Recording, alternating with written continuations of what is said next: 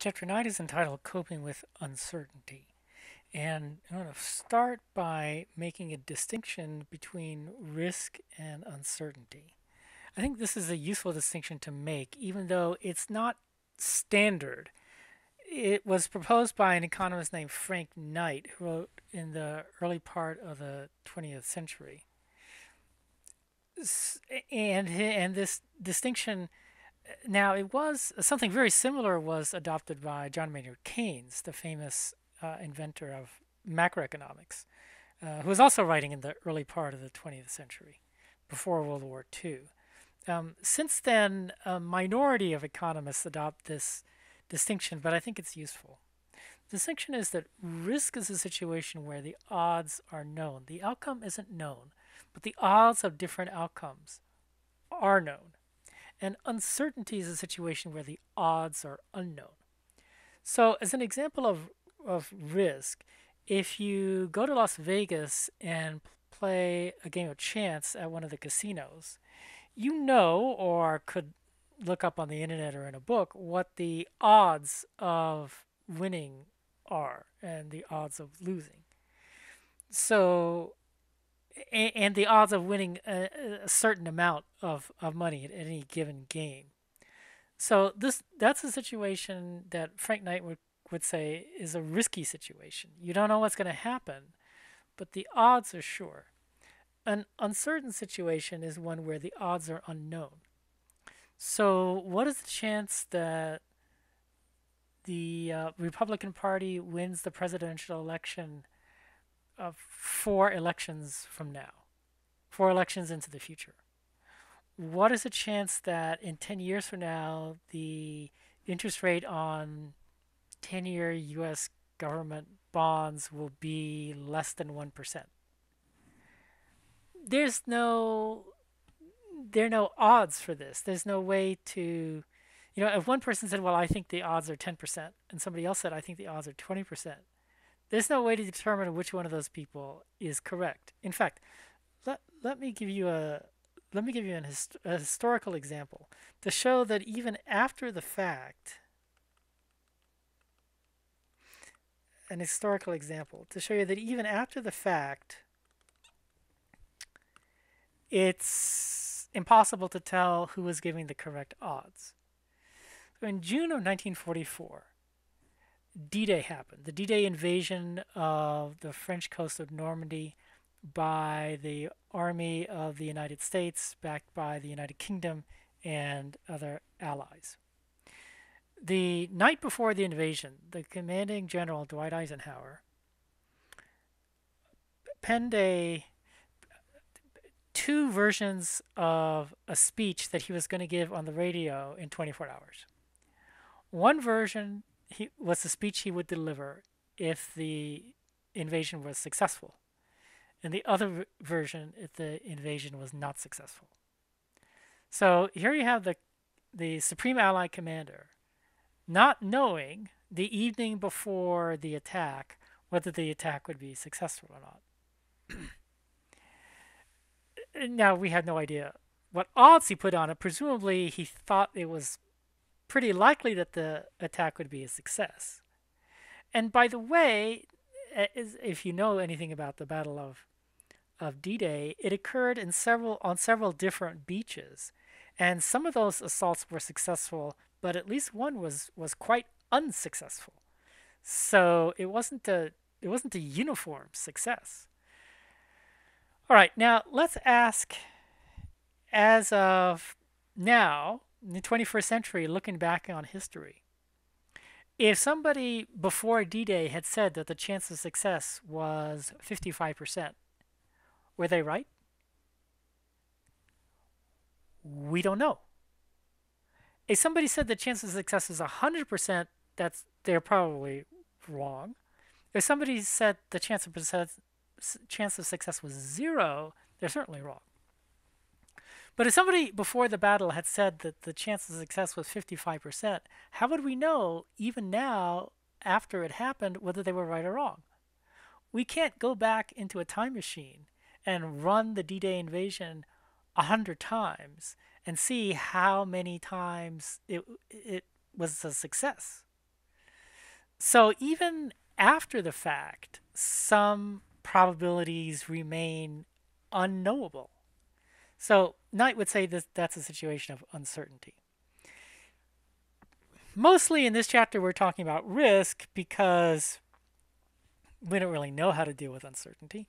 Certainly, one way to deal with uncertainty is to ask people what their best guesses are. And this generates what's called the Bayesian approach to uncertainty, also to statistical estimation, which is which emphasizes the subjective probabilities that people have opinions about because of skepticism that whether there actually are any objective probabilities. All right, I now want to turn to box 9.1 in your textbook. Let me pull it up.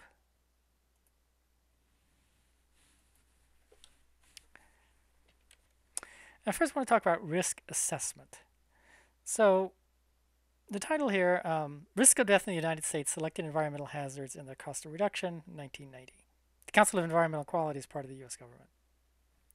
So risk assessment is this column, deaths per million people exposed. Well, it's actually a little bit more than that.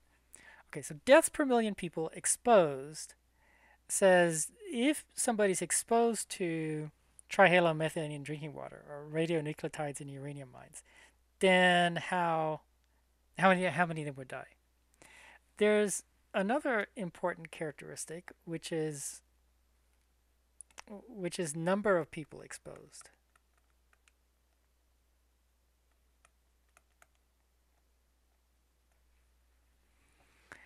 And the combination of how poisonous something is, which is the death per million people exposed, and the number of people exposed would be the assessment of risk. And you see some of these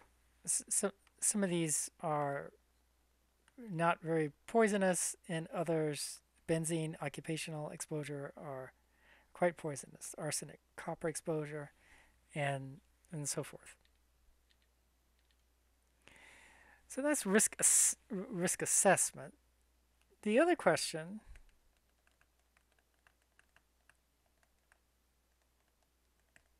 is risk management.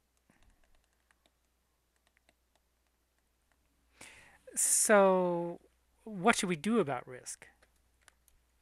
And what we should do about risk, presumably, is a function not only of deaths per million people exposed, which is this one, and number of people exposed, but also the cost to avoid one death. In fact, the cost to avoid one death may be the primary thing that you want to look at when you're thinking about risk management, because this tells you that to avoid one death by alleviating the danger of wood preservatives would cost a whole lot of money. This is in millions of dollars. Whereas the cost of avoiding one death due to exposure to trihalomethane in drinking water would cost way less than $1 million. So that's the distinction between risk assessment and risk management. Okay, what I next want to do is turn to box 9.2. Pull that up.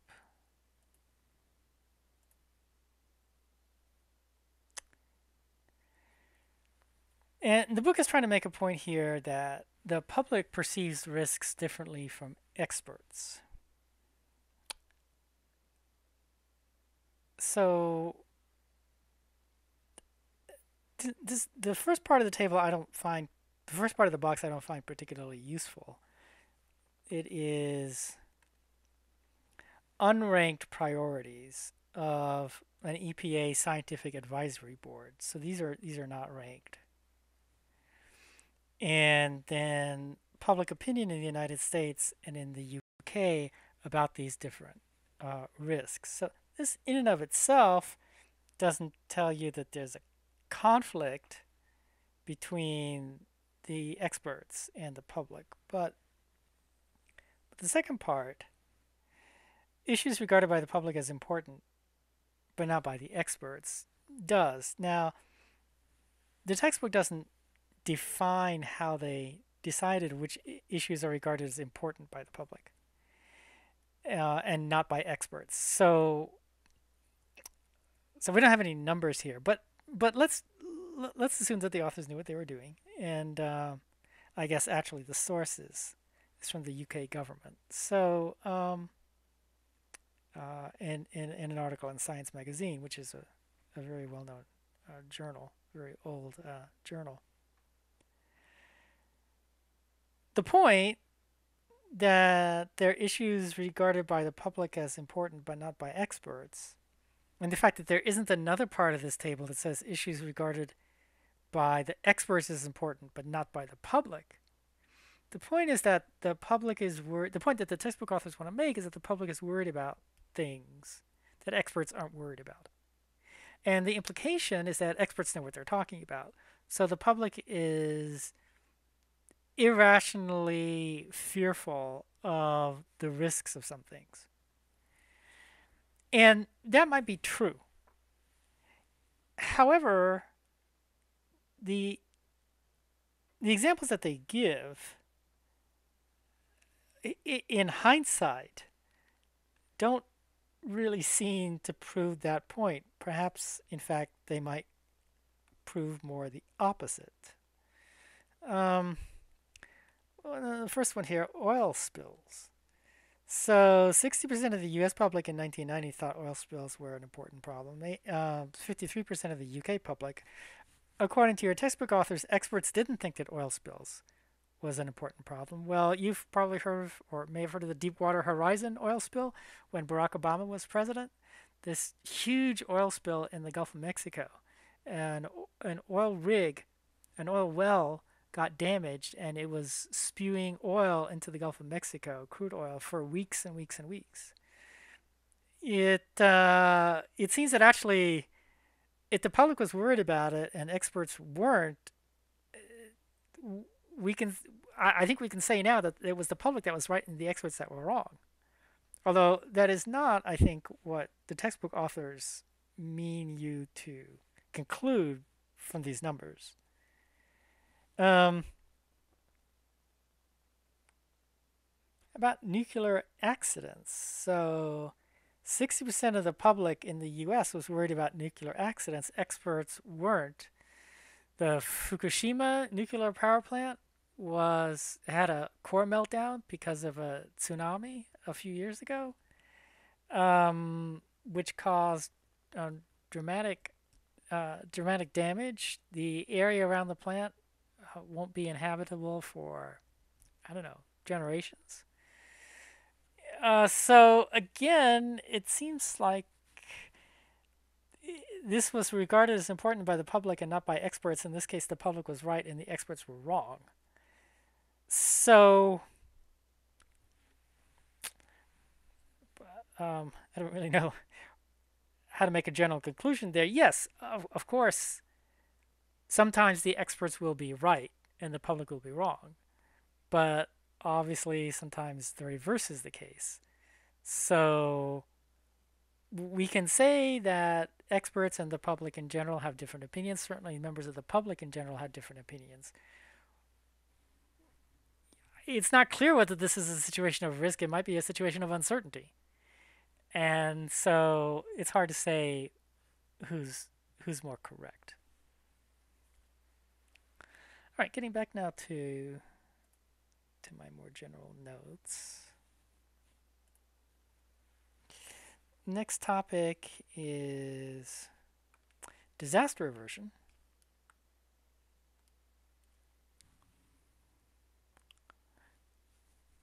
About 100 people every day die in automobile accidents in the US.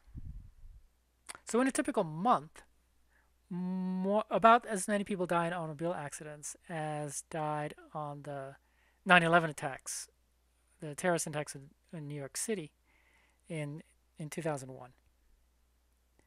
The terrorist attacks in New York City in 2001 prompted a reorganization of the United States federal government, the establishment of the Department of Homeland Security.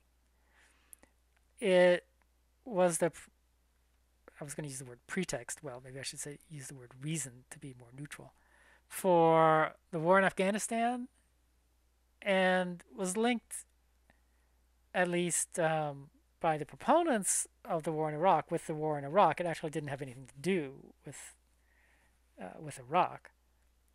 Um, so in other words, you had two wars and a huge amount of reorientation of the national security apparatus of the federal government caused by 3,000 people's deaths. Whereas the deaths of 3,000 people a year in automobile accidents clearly don't seem to be particularly important in the sense of making the federal government do a whole lot more than what it was doing before. Another example, I mean, right now we're in a coronavirus pandemic, but during a regular year, tens of thousands of Americans, often more than 50,000 Americans, die of the flu. But that's not seen as any kind of emergency. So the reason is that disasters like the terrorist attacks of 9/11 seem to be a lot more salient in people's minds than everyday causes of deaths, even if the everyday causes of deaths kill a lot more people. The, the question that's raised is should should should we pay attention to the perception that disasters are more important than everyday causes of death or not? In other words, what is the goal? What goal should society have? Should policymakers have? Should policymakers have a goal, decrease deaths? In which case, should you just look at the number of people who die in these different things, and you say, the flu is killing 50,000 people a year. Terrorist attacks kill 3,000 people per decade. So the flu is way, way, way more important than terrorist attacks, and so we're going to put a lot more effort and energy and money into the flu than we do into terrorist attacks. Or is the goal an increased feelings of security? So we take into account the fact that the terrorist attacks cost a lot more people a lot of fear than the flu does. Again, I'm not talking about this COVID-19 epidemic, but before, just the kind of average everyday flu. Um, and and we say, well, since people are a lot more worried about being killed in a terrorist attack, we should think that a terrorist attack is more important to deal with than the flu. Now, there's no right or wrong answer to this question. I think most economists would probably suggest that the goal is decreased deaths, not increased feelings of security. But not all economists, and certainly um, one can argue this and see both sides. Okay, I think this video is long enough. We'll get to expected value in the next video.